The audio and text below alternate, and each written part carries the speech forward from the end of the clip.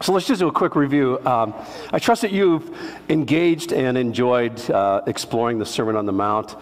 The biggest blessing to me is listening to it every day, and just more and more emerges from it, and more of it sticks in my heart and mind, so I can carry it around with me. Lots of ways to engage this in your small groups. Tomorrow night, Monday at 6:45, I go hang out at Horrocks, and whoever shows up, we talk about the Sermon on the Mount. It's a great atmosphere. It's a lot of fun. If you want to do that tomorrow night, you're welcome to be there. I learned this, though. It's in the seating area where the stage is, okay? Not where the cash register is, but where the stage is. So I'll have to be more clear about that in the future. So there I am. I've done it. So there's this thing that we started with. It's almost in the middle of the sermon, and I think it's the goal. It's kind of the point. Be perfect as your Father in heaven is perfect. And I know that's language that, we have to get our heads around that for a moment. What do we mean by being perfect? Well, our Father in heaven is perfect in the sense that, He's perfect in every way, but specifically how we're to imitate that is to be unmixed in our love for Him, and therefore unmixed in our love for others. That there's not other currents or streams running through there of something that I want to get for myself. It is a complete whole love for God. And the promise is that when you live like that, when you strive to love God like that, He begins to put your life together in a way that's called the blessed life or the good life. And it looks like this. You get in right relationship with God, and then He is working it out for you to be in right relationship with one another in such a way that your life promotes goodness and justice, and you live for the sake of others. And He says that's the good life. And He talks about a higher righteousness, a right living, where it doesn't nullify the law of the Old Testament. It fulfills that. It goes to the heart of it. He talks about religious practices that, there's all kinds of religious people out there that go through the minutia of religious practices. But He talks about what the heart of it is about. And then He talks about right relationships. How are we to love one another? And then also about our resources, how we're to see our resources and how do we engage them. And that's where we're at this morning. We're going to talk about that idea of resources. Now, Jesus and Matthew have done us a big favor. They have organized it in a way that it's really easy to follow. I know I'm not always easy to follow, but Jesus and Matthew are easy to follow. At least in this passage, Jesus can be, a little more of a struggle to follow sometimes, but He'll help you. But in this, He's already helped us. So here it is. It's very simple. In this passage we're going to read, you're going to see two treasures, two eyes, two masters, and two mindsets. So with that in mind, if you'll stand with me, we'll read Matthew chapter 6, verse 19 through 34. This is Jesus speaking. Do not store up for yourselves treasures on earth, where moth and vermin destroy, and where thieves break in and steal. But store up for yourselves treasures in heaven, where moth and vermin do not destroy, and where thieves do not break in and steal. For where your treasure is, there your heart will be also. Now the eye is the lamp of the body. And if your eyes are healthy, your whole body will be full of light. But if your eyes are unhealthy, your whole body will be full of darkness. If then the light within you is darkness, how great is that darkness? Now, no one can serve two masters. Either you will hate the one and love the other, or you'll be devoted to the one and despise the other. You cannot serve both God and money.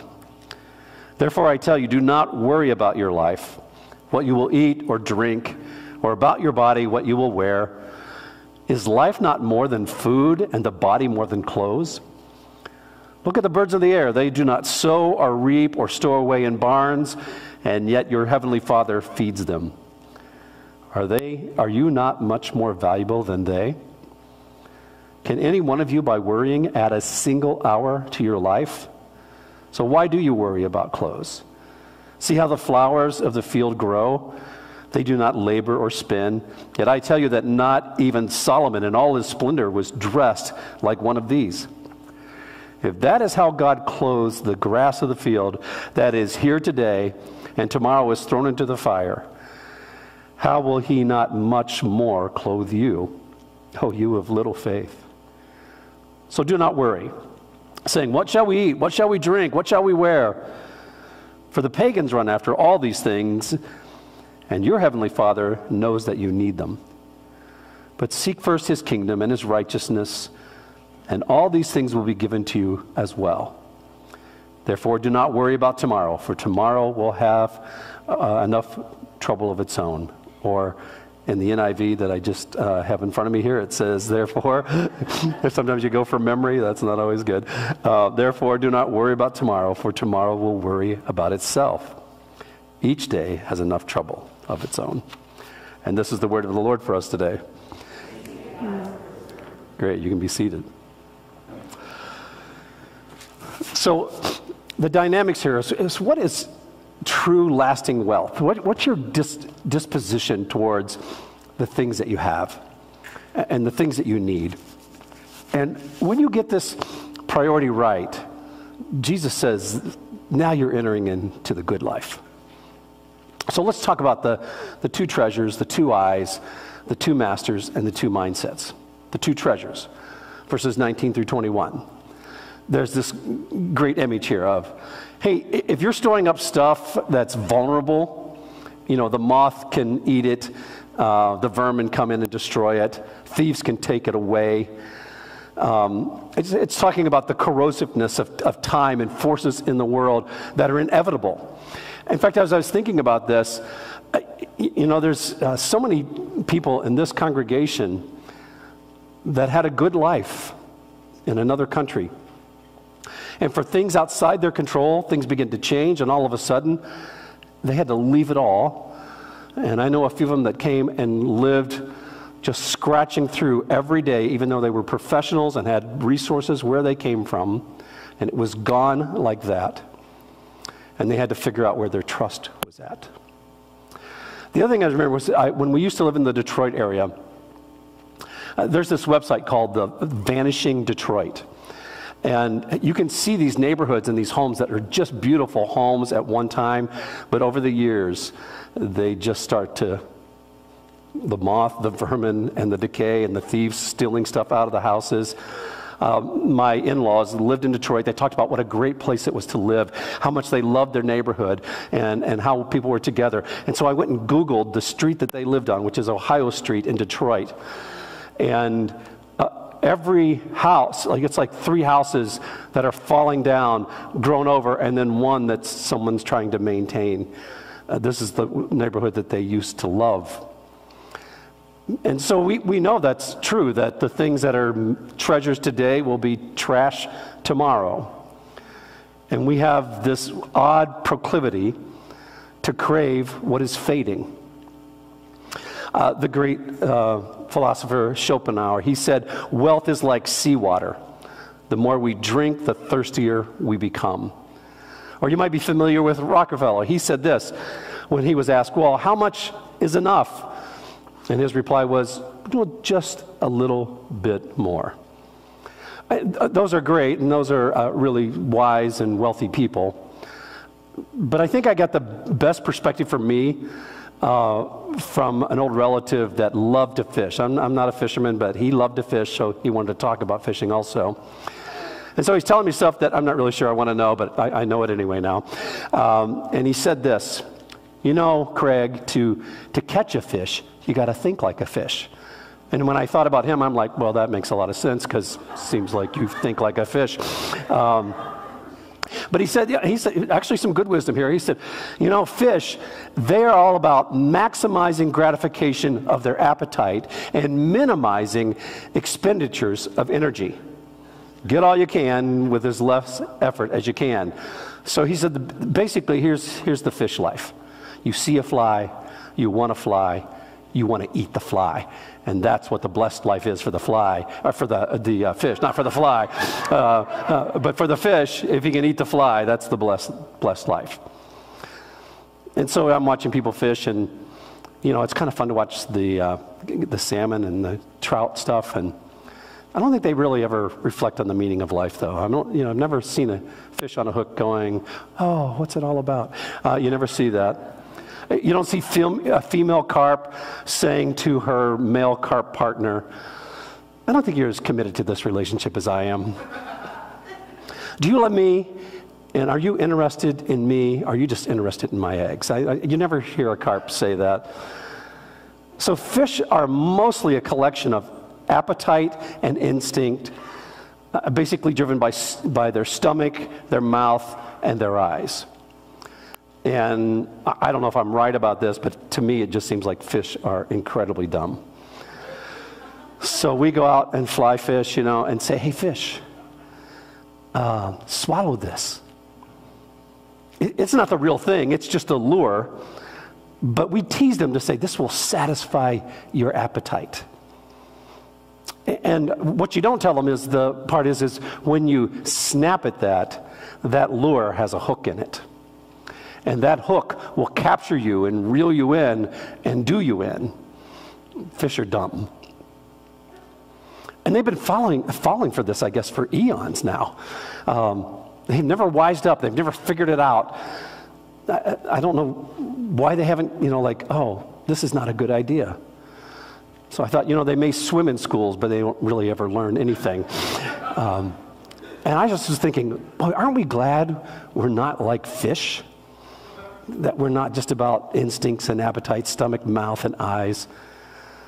But those are the two treasures that are laid before us, that can lure us, that can promise things it really can't deliver, and that someday it's going to go away.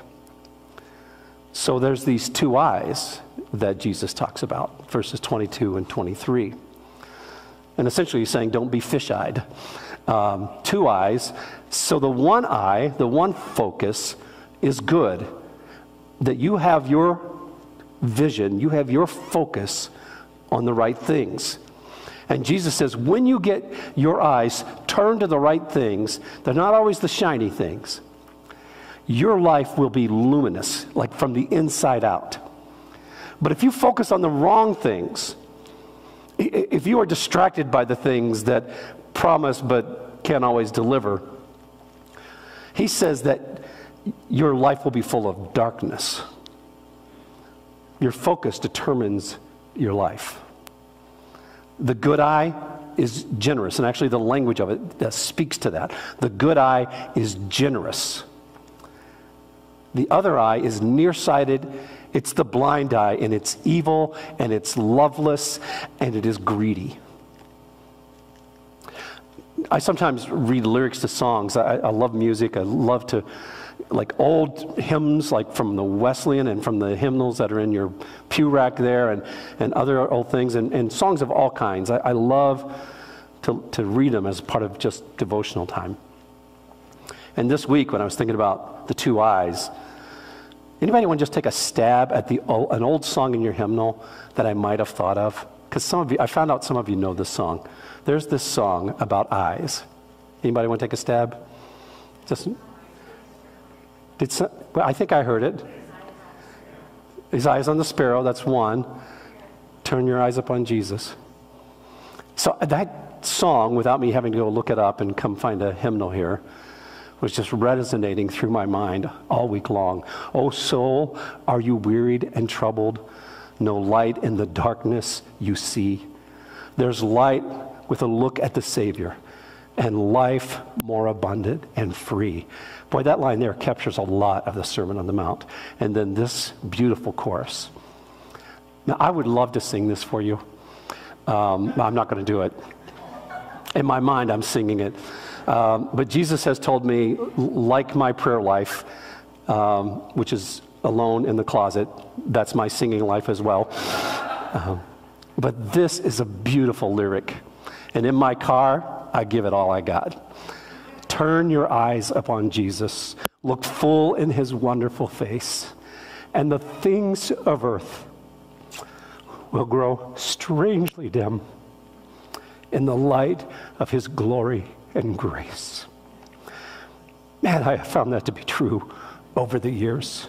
The things of earth strangely dim in the light of his glory and grace. So you have the two treasures. You have the two eyes where your focus is at. And then this challenge, you have two masters, verse 64. And it talks about this dynamic of money, but really the way it's used here, it's focused on money, but it really expands to anything that we want to possess that we think gives us a good life. And we know that money has significant power in our lives. I mean, as much as we would want to deny this, money often shapes who we are and how we feel about ourselves. And money can reveal our motivations. Money can disclose our real desires. And money can expose our intentions. And money can really shine a light on the things that we really desire and love.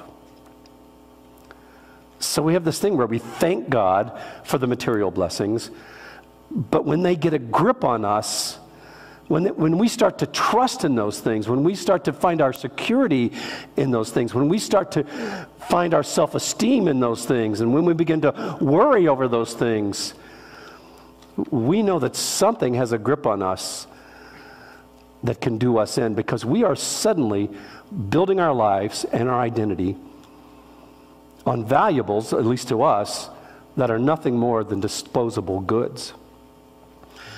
And the problem is, nobody would say, I'm superficially materialistic. No, nobody's going to say that. Well, you might, but I haven't met too many people that would say that. The problem is it's so sneaky. It just filters its way into our lives. And it's hard for us to see sometimes. That's why I think you need to be before the Lord and have Him examine you. There's a great group of theologians there called the OJs. If you can Google it, if you're younger than me, probably 50 or younger, you'll have to Google that. They had a great insight talking about money. Money, money, money. For a small piece of paper, it carries a lot of weight. That should be in the hymnal, by the way, that song. It's got a lot of good gospel in it. So when you think about material blessings, I know a lot of people, I've heard this preached, that material blessings is a sign of God's blessing in your life. That it's an important sign that God is blessing you and you're doing the right things and He's going to give you the good life. I would just challenge you to say, to rather rethink that whole concept. Because if blessings are a sign of God's blessings, if your wealth and your material things are a sign of God's blessing, I mean, you can have a really nice car, but drug dealers have nice cars. You can have some really beautiful homes, but frankly, Jeffrey Epstein and Harvey Weinstein and Vladimir Putin have had really nice homes. So I'm not sure that we want to equate God is blessing me by the amount of material things that I have and how my life is working out so smoothly. So we thank God for the blessings, but when we begin to put those in front of God, we're being duped. We're thinking of things that are temporary and disposable as if they're valuable and eternal. So we manage it, but we don't get captured by it. We hold this, we have a loose grip on it. Because one of these days, that wealth is either going to leave you or you're going to leave it. I was trying to remember, I was thinking about this in preparation for this message, and I started to try to count all the funerals that I've done in my time as a pastor. And I came up with a number of too many to count. I can't remember. It's a lot. Here's what I've never seen, never once. I have never seen a eulogy where they read a bank statement. Never seen that. I've never seen a eulogy where they bring out the real estate portfolio. I've never seen anybody like just admired and praised over all the amazing cars they had during their lifetime. Never seen that once. Jesus says, here's the competition. You can serve me or you can serve money. You can trust in me or you can trust in your money. You can find worth in me or you can find worth in your money. You can seek security in me or you can seek security in your money. You can cling close to me or you can cling close to your money. You can find joy in me, or you can try to find joy in your money. You can depend on me, or you can depend on your money. And basically says to us, well, which is it? Because you can't do both. There's no way to do both. If you trust in and you cling to your stocks, your salary, your possessions, your material success, you will not enter into the kingdom of God. You are trusting and building your house on the wrong foundation. So if you take the money and say, this is where I'm going to invest and put all my efforts and attention to, God won't force you. He'll step back. He'll let you do things your own way. But he will never be junior God. He will never be co-God. He will never be conciliatory God. He is either God over all, or he is not God at all. So it's one thing to have material things, to have wealth. It's a dangerous and damning thing for that wealth to have you. It will do you in. So Jesus talks about one of the things that we can see, I mean, it just will be kind of like a warning light going off in our lives, is what kind of mindset do you have? There's two mindsets. If your mindset is excessive, chronic worry over the things of this earth, I mean, I know we have anxieties about all kinds of things, but if it's excessive and chronic, that's a sign of disordered desires and a misplaced trust, right? You know, worry doesn't stop or solve tomorrow's trouble. It just robs you of today's peace. Or I really like what Corrie ten Boom said. She said, worry does not empty tomorrow of its sorrows. It just empties today of its strength. So you have a choice. We have a choice. You can choose to take your worry and turn it into prayer, or you can take your worries and turn it into a burden that you have to carry around. You can take your anxieties and fears, and those things can move you into deeper trust in God, or they can move you into a trap that you fall into, and it's a dark place. So how you see money, how you see possessions, how you see desires for these things, it has a lot to do with how you use it, your perspective on it. Some cling to it, others spread it around generously. Some invest it, some spend it wildly. Some people use it carefully, others, they'll drink it, they'll smoke it, they'll gamble it, they'll Amazon it. They'll do all those things. Some people will keep it in the bank. Others will hang it in their closet. Some will see it as a means to bless others. Others will see it as a means to impress others. And some people are thankful for it, and other people just ruminate and worry over it. So the question is, do you trust God? More so than other things.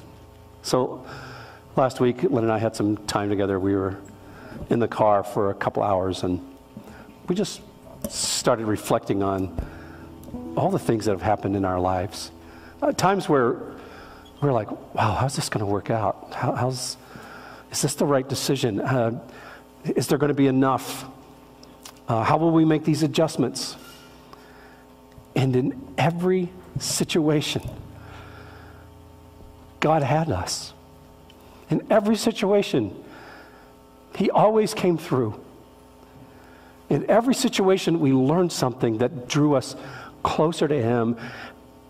And you know, it's this song, it's a really goofy song, but I love the theology behind it, even though it's a secular song. I wish there were more bad times.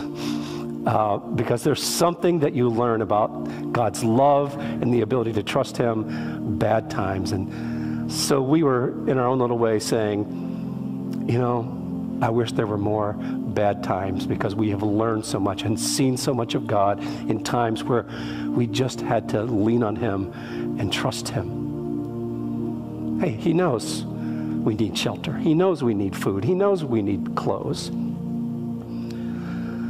Just make sure that you're storing up the right treasures. Just make sure that you have the correct focus, that your eyes are good. Just make sure that you're serving the right master, and be sure that you are cultivating the right mindset. Jesus said it in verse 33. Here's what you should do. Seek first his kingdom and his righteousness, and all these things will be given to you as well. Heavenly Father, help us to trust you. There are so many lures, so many things that subtly, deceptively move us to pursue it, thinking it will satisfy us, that this is the answer. But Lord, give us eyes to see and ears to hear and a wisdom to know that the good life is when you are at the center. The good life is not always the easy life, but it is the life that brings blessing to others and to us. And so I ask that you would give us the confidence by the work of your Holy Spirit in our hearts and minds that we can trust you fully with all things. And we'll let the worry flutter into the sky and stand on the solid rock of Jesus Christ. In his name we pray.